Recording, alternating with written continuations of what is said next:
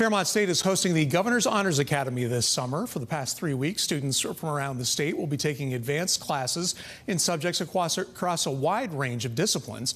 These students were selected through a competitive process and represent almost every county. Tuition is free. Along with the academics, the students will get to experience Fairmont State's campus and enjoy trips to Washington, D.C. and to Pittsburgh. 12 News sat in on a math class today where students were learning about probability through casino games like roulette and blackjack. I've always loved math. Math's been my favorite subject, so any opportunity I get to learn more math, that's what I do. I love it. Like this is one of my favorite classes, and I like meeting new people, learning new things, and it's just been an overall amazing opportunity. The classes offered this year include computer programming, music composition, forensics, art, politics, and biotechnology applications. For the Governor's Honors Academy, applications for the Governor's Honors Academy typically open in January. They try to find 2 students from each county.